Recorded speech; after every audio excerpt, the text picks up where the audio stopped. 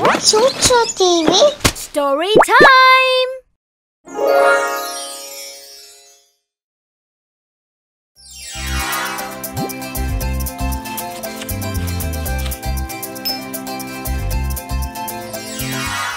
It was in the lovely suburb of Scottsdale.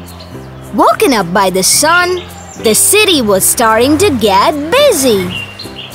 A little girl by the name ChuChu lived in a suburban house.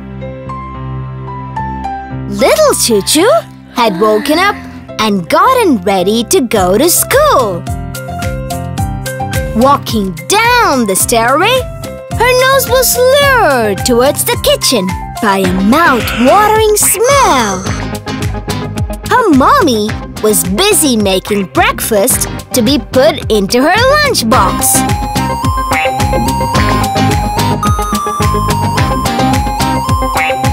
Good morning, Mommy! Good morning, sweetheart. Smells good! What is it? It's my grandma's secret recipe. Spicy chickpea sandwich. Is it for breakfast? It's for your lunch. Yummy! Thank you, Mommy!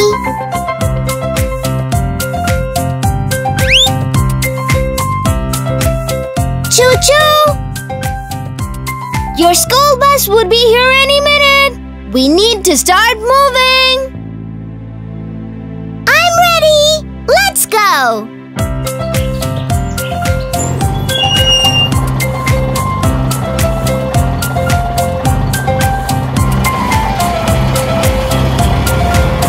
The wheels on the bus go round and round, round and round, round and round. The wheels on the bus go round and round, all through the town.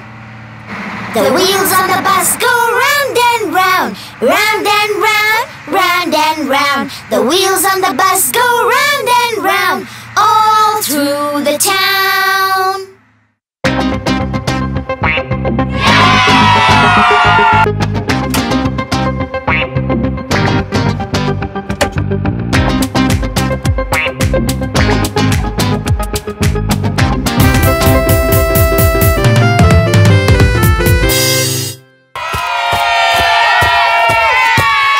Her stomach started to grumble.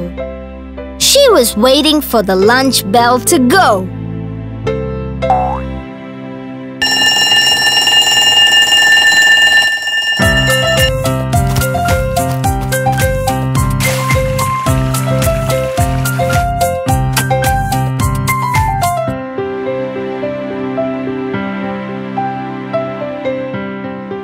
Would you like to share the spicy chickpea sandwich that my mommy has made today? I'd love that. Okay, here we go. ChuChu opens it to find the sandwich missing. Her eyes were filled with tears. Looks like someone has eaten the sandwich and left your lunchbox empty. Don't cry. We'll figure this out later. Come on, share my lunch with me. They both shared Chico's lunch, and the apple ChuChu had brought went back to class.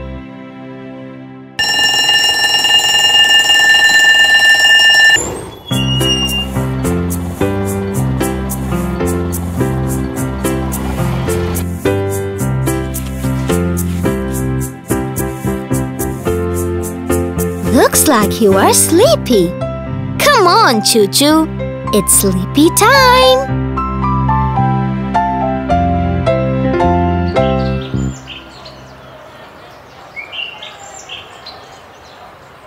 Next day,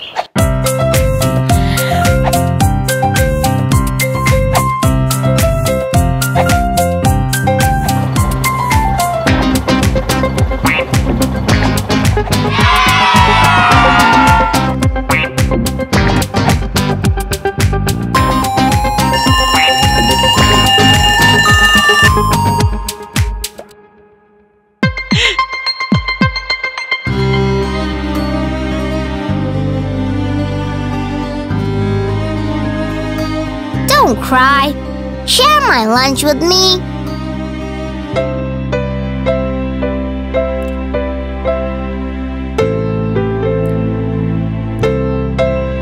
Looks like someone is being mean to you. Let's put an end to this act. How do we do that, Chiku? We can both handle hot, spicy food. Ask your mom to make the sandwich spicier. I'm sure no one else can handle it. They might not want to eat a spicy sandwich. Sounds good!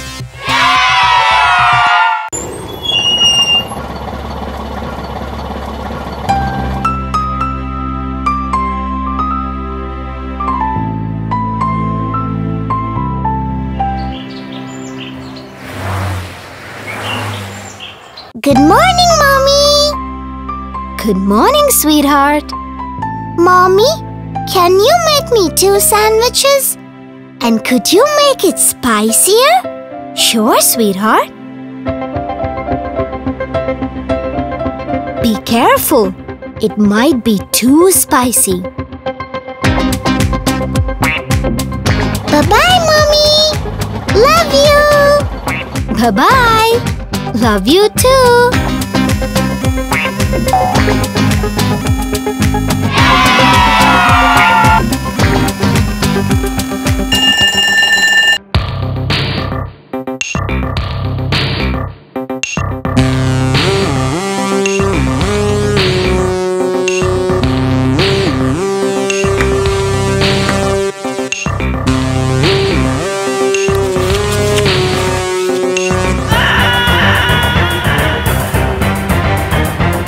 ChuChu and Chiku rushed to find Harry run towards the boys' toilet.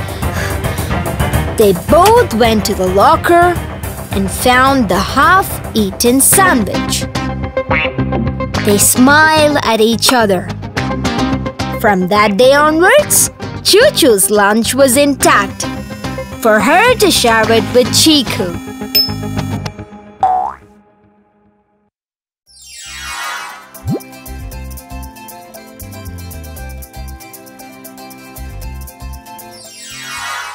It was a quiet little suburban town called Parkland. The town was admired by its neighbors for a big park it had.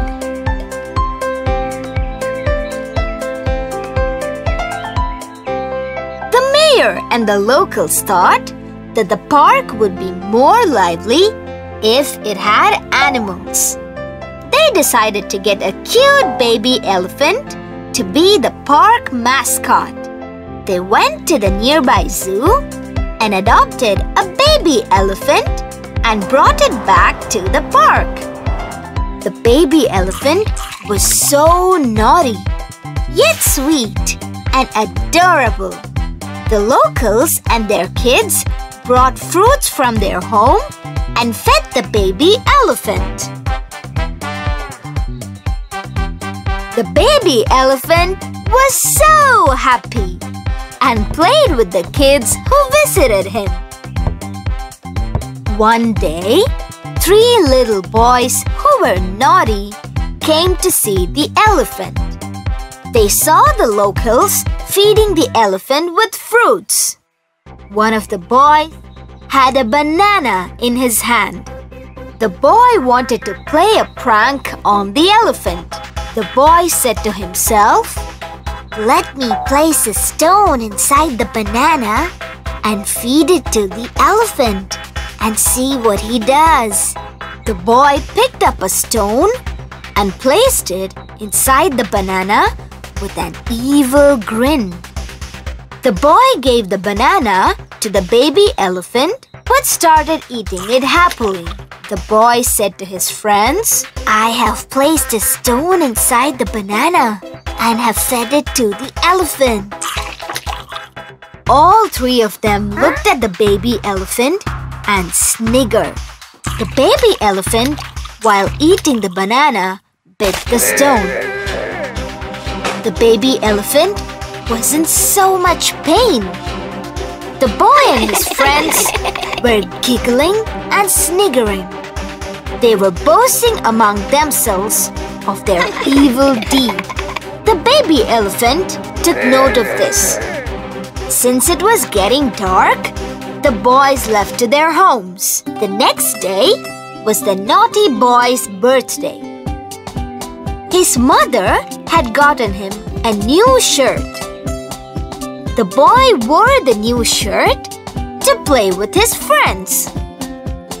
The baby elephant notices the boys and decided to reciprocate the evil deed.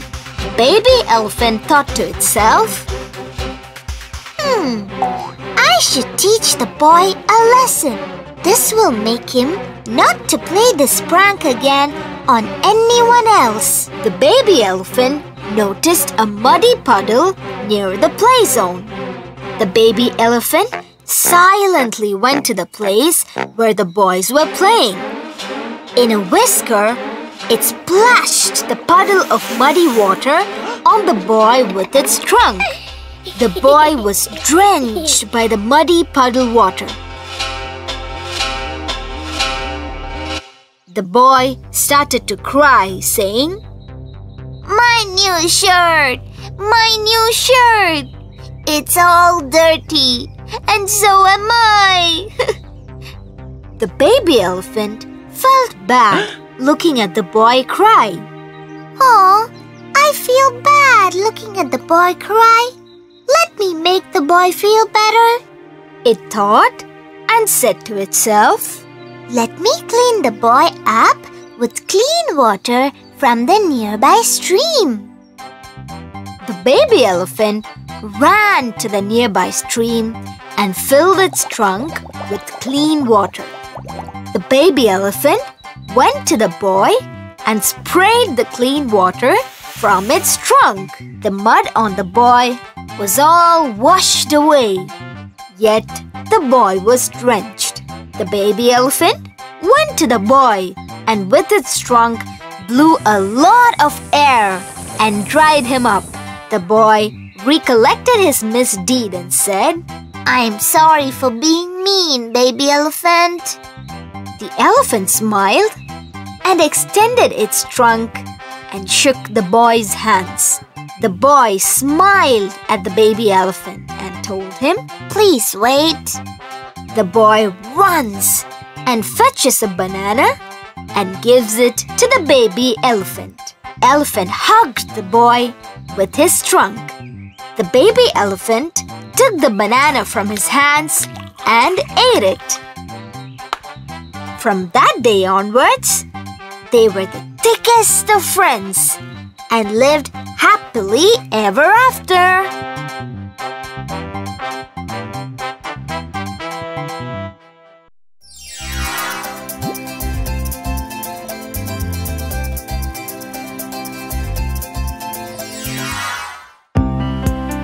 In a lush green savanna, there lived a pride of lions.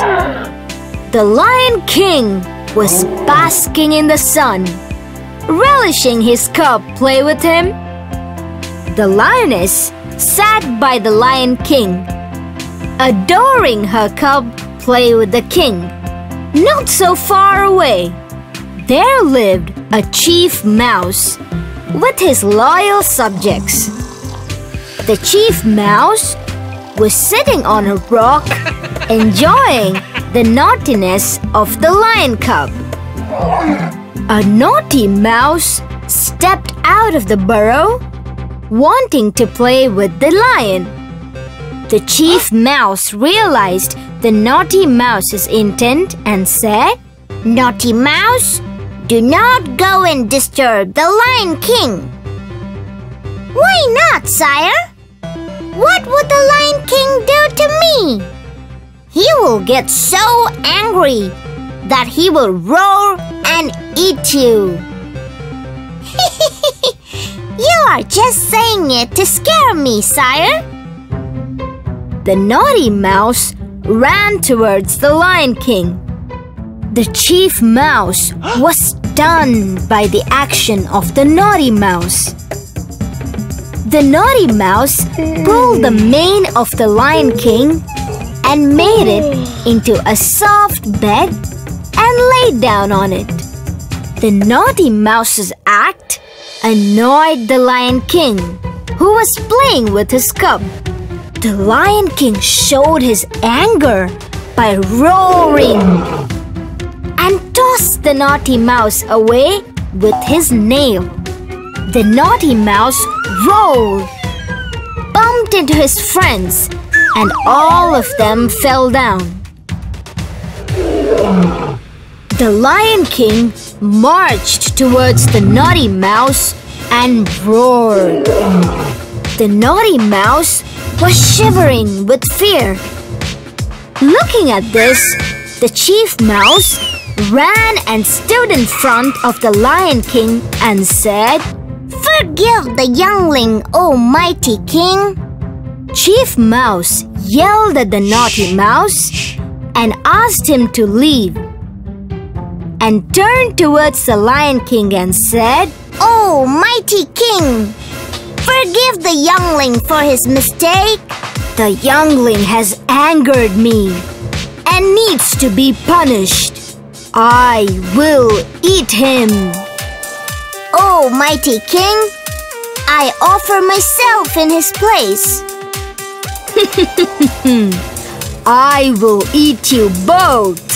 The chief mouse halts and draws his sword and says, "In that case, I have no option than to fight you to protect my subjects." The Lion King was taken aback by the chief mouse's reply. The Lion King takes his paws towards the chief mouse. The chief mouse shivered with fear, but still got ready to defend himself. The Lion King said, "I am so happy to see your courage and care for your subjects. Your intent to want to end this war has impressed me to let you both go." The chief mouse was so happy to hear this and said, "I thank the mighty king and I hail. Will repay this kindness without fail."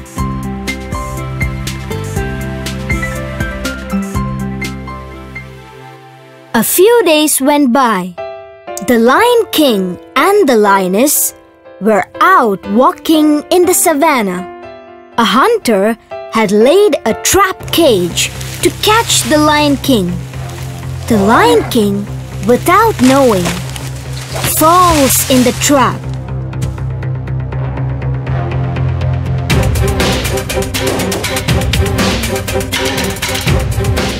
"Our king! Our king! He's trapped in a trap cage laid by a hunter! We need to go and make way for his escape!"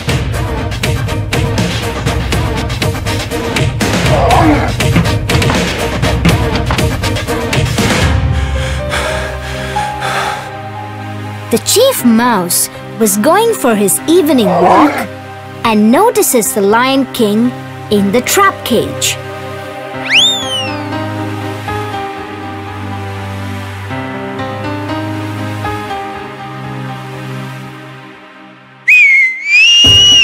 Hearing his whistle, an army of mice came running, thinking their chief was in danger.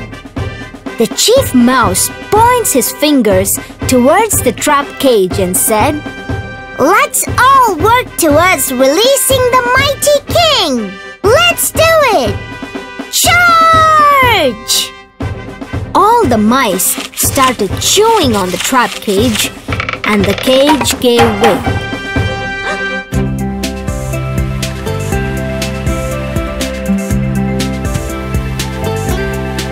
The lioness jumped with joy.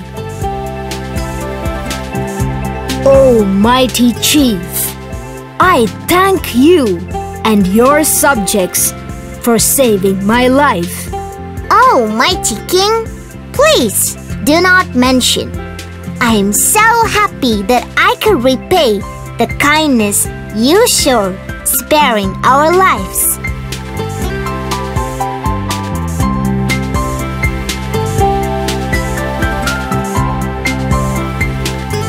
Next morning, the Lion King and the Lioness were sitting and basking. Both of them noticed the Chief Mouse going for his walk. The Lion King and the Lioness gave the Chief Mouse a smile and saluted him. The Chief Mouse returned the smile and the salute. From that day on, they were the thickest of friends and lived happily ever after.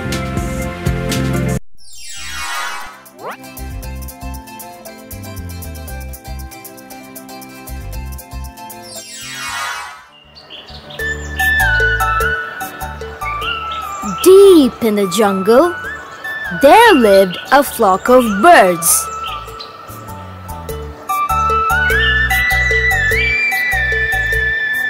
The elder bird in the flock always guarded the younglings. A hunter seized the birds and said, "Let me throw some nuts and grains and lay a trap. I need to hunt them and take them home for dinner." The younglings noticed the nuts and grains on the ground. The younglings did not realize that it's a trap. They flew towards the nuts and grains to collect them. The elder bird stopped them and said, "Younglings, food does not come free in the jungle. Anything that comes without hard work is not good." The hunter overhears the elder bird talk to the younglings. The hunter was disappointed and started to walk away. As he starts to walk, he hears the elder bird say that it is time to collect some food. The hunter notices the elder bird leave and he said to himself, "Oh yeah, the elder bird has left. It's my best chance to capture the younglings." Noticing the nuts and grains, the younglings flew down, wanting to collect them.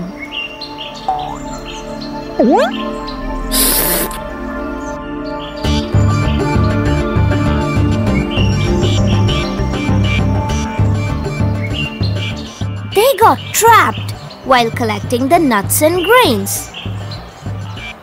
"Oh no! We got trapped!" The hunter, with a sheepish grin and scary laugh, said, "Ha ha ha ha ha! I got you all! Be ready to get into the bird cage!" The younglings got so scared.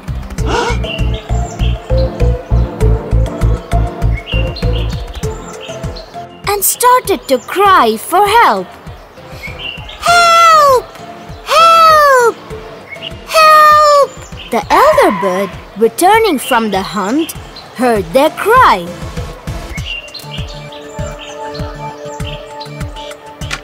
"I told you younglings not to be cheated by anything free. Look what has happened now." The elder bird notices a youngling try to break free from the net. "Heed to me, younglings! Look at how these ants work together to carry the big chunk of food."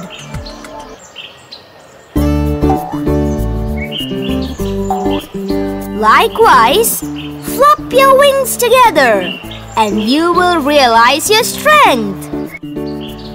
It was a surprise to see what happened next. The younglings flapped their wings together and the trap broke free from the ground. The younglings were up in the air with the trap. The hunter came running just to see the younglings fly away and said, "Oh well, I failed to capture them." The hunter was so disappointed that he threw the cage and went away. The little younglings broke free from the trap and went back to their nest. They remembered the lesson learned and lived happily ever after.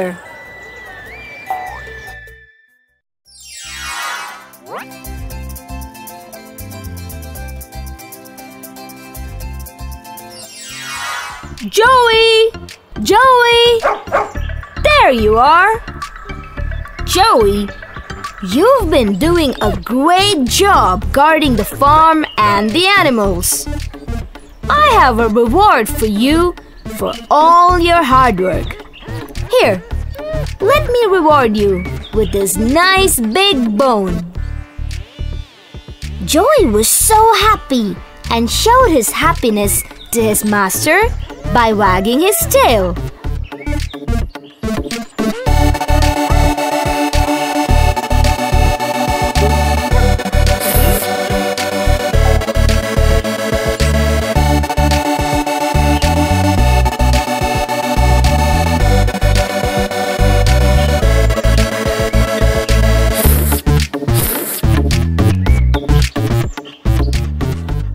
Joey took the bone and ran to his kennel.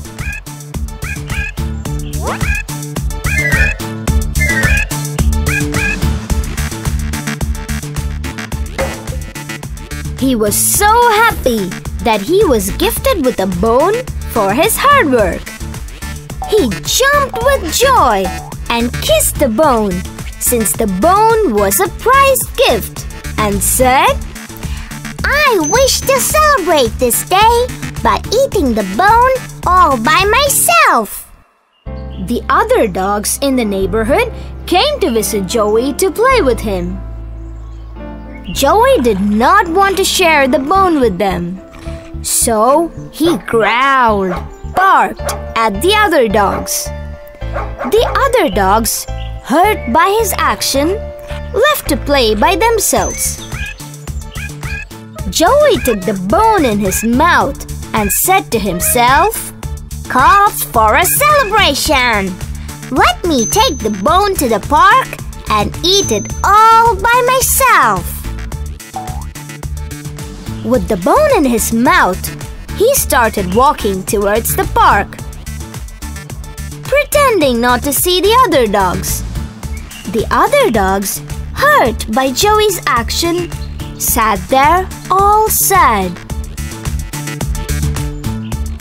While crossing the bridge, he saw his own reflection in the water through the gap in the bridge. I told the neighborhood dogs not to follow me, and yet they follow me, trying to grab my bone. Let me growl, snarl, and bark at them. The bone he was carrying in his mouth fell into the stream. Boo-hoo-hoo! I feel sad that I lost the bone. Feeling sad losing the bone, he sat by the side of the stream. The neighborhood dogs were starting to feast on the food they had fetched. They saw Joey sitting all sad by the stream. Hey Joey, why are you sitting here all sad? Joey narrates what had happened. They asked Joey not to feel sad and shared their food with him. Joey recollected his misdeed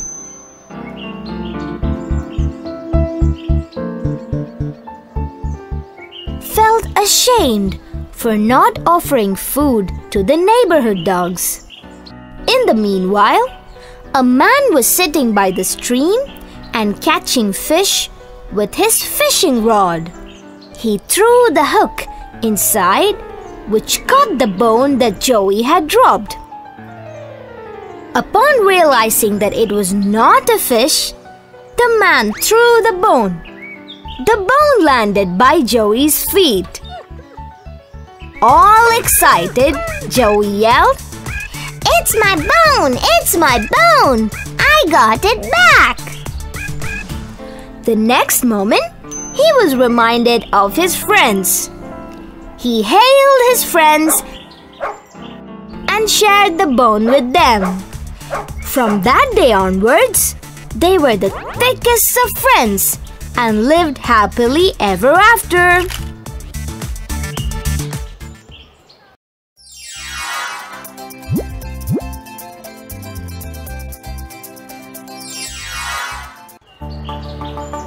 Deep in a dense jungle,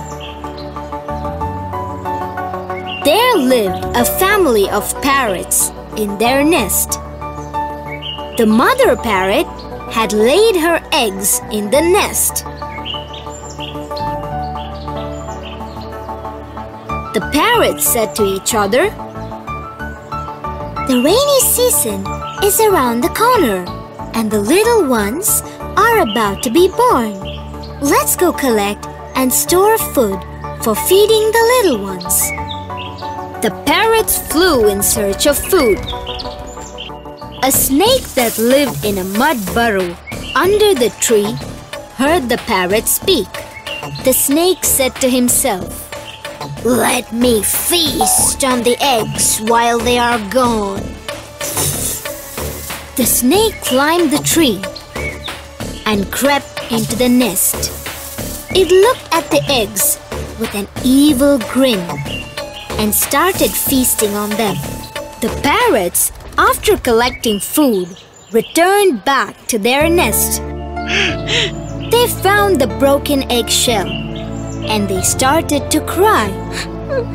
A monkey hunting for fruits came by that side. Looking at the parrots cry, the monkey said, "Sad to see you both in tears. Tell me the story. I am all ears."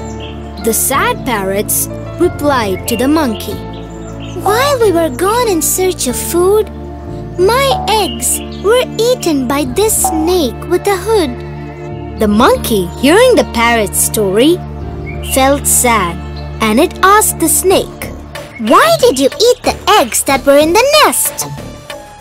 The snake, with a mean mind, hissed and snapped at the monkey and said, "How dare you! Question me once more and I will bite you." The monkey sits all sad with the parrots. Monkey gets an idea. Monkey calls a crow. "Caw, caw!" Monkey then narrates what had happened and tells the crow. "The princess removes her jewel while she takes a shower.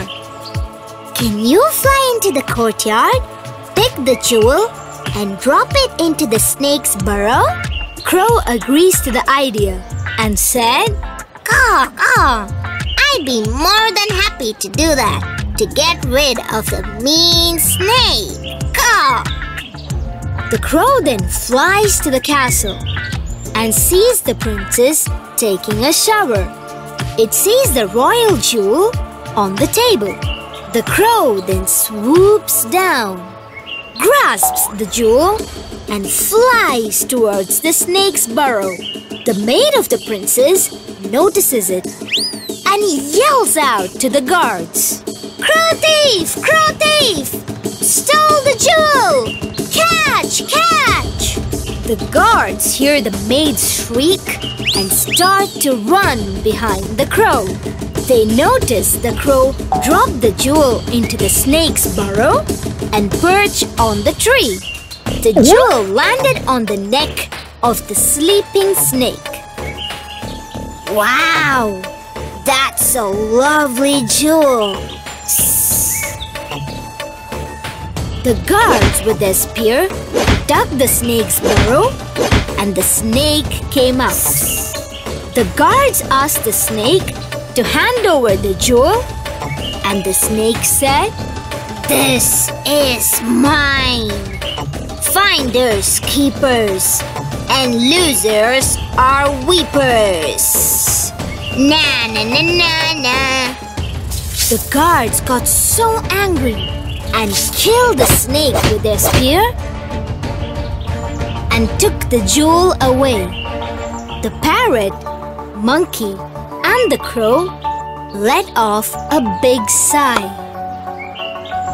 The parrots thanked the monkey and the crow for their help and lived with their younglings happily ever after.